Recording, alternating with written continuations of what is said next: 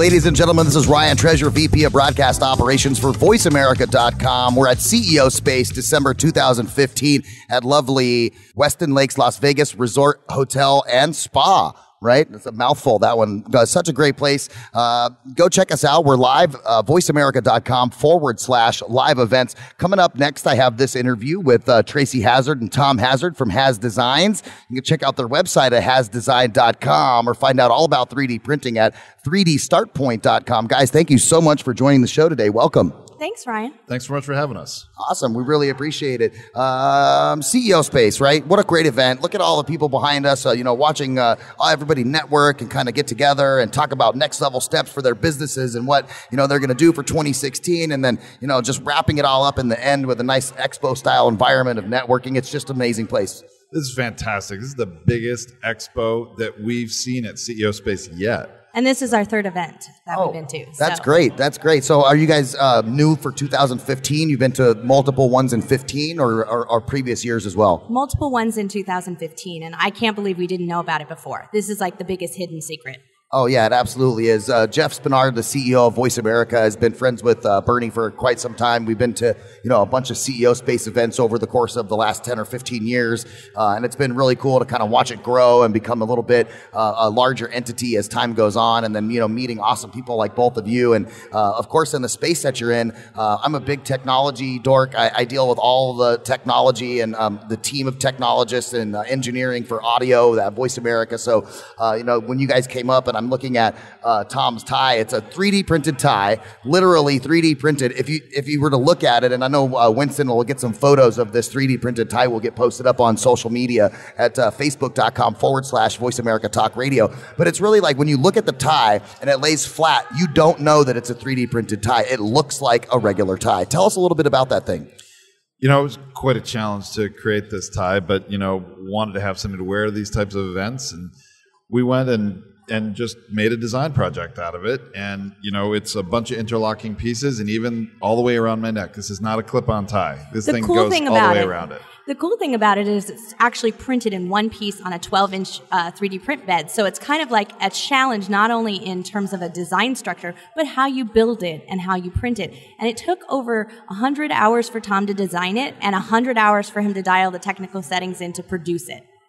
Wow, that is amazing, and that really good work. It's fantastic. And you guys go check out some of the stuff that they do. I know you guys have the WTFFF podcast that's on 3dstartpoint.com. Tell us a little bit about the radio show and what you guys do with that.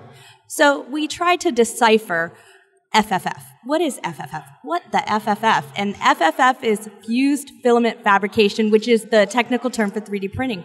But what we're trying to do is really get businesses and individuals, especially students and teachers, to understand what 3D printing can do, what the opportunity is, and what the advantages are, and just get started. And scale the learning curve as fast as possible so that they can get going printing, because it's not easy, but it's really great to start to take advantage of such an early technology at an early stage.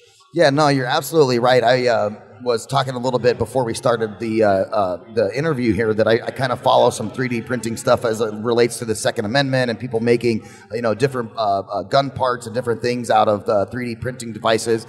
And I was saying that I think it's really cool on the technology side because it's just really advancing. I see some really cool things ahead of the curve when it comes to plastic car parts. Especially for some of the people out there that do restorations of old cars, and it's hard to get a pair of plastic taillights for a 1950s vehicle or something maybe even like a Camaro or something like that. So definitely like the way that the technology is going in the space. Why don't you guys give us a little bit of a rundown on specifically maybe what's your niche, what you guys do with Haz Design?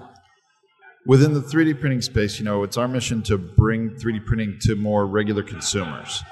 And, it's been very popular in the engineering space and the maker spaces for a lot of years. We've used 3D printing developing conventional products for 15 years. But now desktop 3D printing is really making that accessible to regular people who want to get into it. And there's so much opportunity for them. And this is going to change the face of retail and localized manufacturing in the U.S. And we're trying to help make that attainable and reachable to average people so they can understand it. And design is the biggest challenge part of it. So our regular business has design is focused on consumer retail products, and we've done like 250 consumer retail products that you buy every day. We're what you call ghost designers. Right. And so you don't know we designed it, but we did.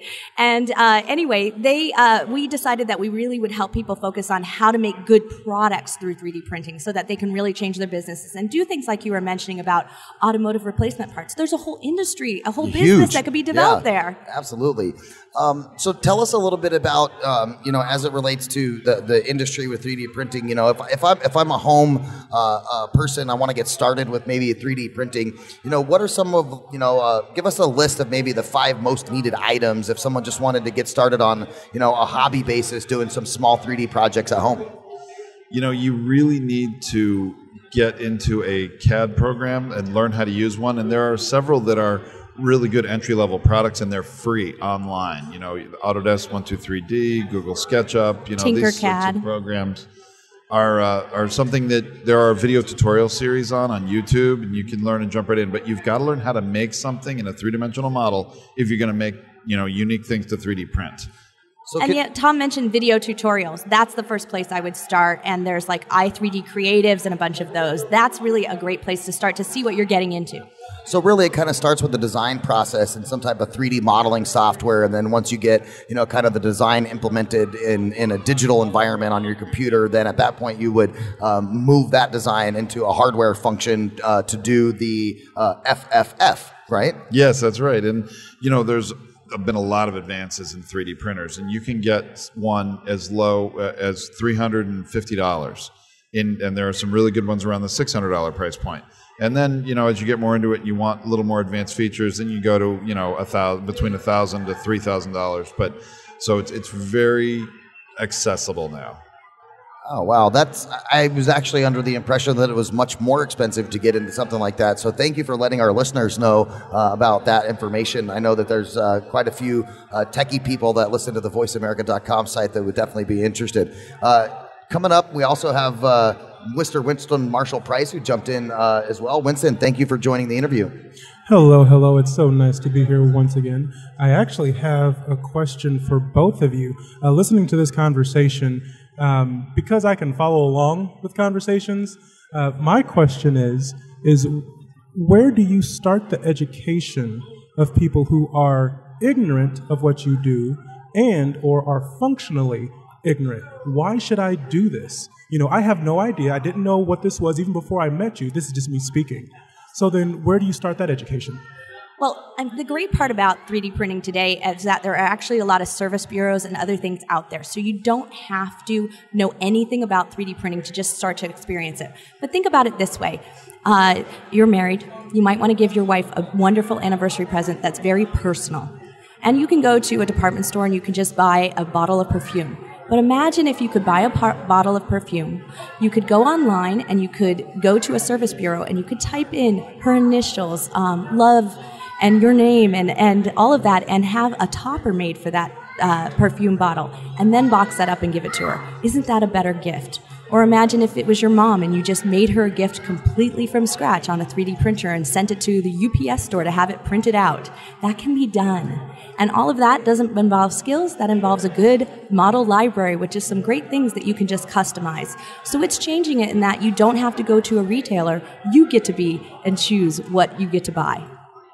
Oh, wow. That is awesome. I didn't even really kind of think of it like that. It's almost the way that video production works in some instances. With my media background, I do some small animation projects in 3D space and like After Effects and things like that. And one of the things for me when I'm working on a project, especially if a client doesn't exactly know, like what they want, they just say, I want something that looks cool. Then I can send them to like a template website where they can look at a bunch of templates of After Effects projects and kind of choose something that they like, and then we'll take that and then kind of customize it specifically for what they're trying to do. So is that what you mean with the template library, kind of similar thing? That's a great way to talk about it, because actually the templates, think about what would PowerPoint be without templates, right? And right. So, that's where 3D printing is going to go much wider in the market, is when there are really good high quality templates 3D clip art. Yeah, 3D clip art's another great way to talk about it. So if, I love the old car thing too. I have a 72 Karma Ghia convertible that I need to make a new little lens for, a light inside the car. I can do that if I have those skills. But what about people that don't have those skills? There's a lot they can do, and especially with gift giving, like Mother's Day, Valentine's Day, Father's Day. Imagine this tie, for your dad with, his initials in it, and, buying a ring. You're going to buy an engagement ring for someone? Well, maybe a custom 3D printed ring holder with, your fiance's, name on it. It makes it just a little more special. Or marry me. That's right. Oh, yeah. Yeah, that's awesome. You guys are fantastic individuals. Thank you so much for joining us today and talking a little bit about your business. For everybody listening out there, you can go check out Tracy and Tom at hasdesign.com. Check out their podcast at 3dstartpoint.com. Co-hosts of WTFFF podcast, all about 3D printing. Thank you guys so much. Appreciate your time. Thanks so much for having us. All right, ladies and gentlemen, we're live right here at CEO Space 2015 in lovely Las Vegas, Weston Lakes Resort and Spa. We're going to take a quick commercial break, and we'll be right back.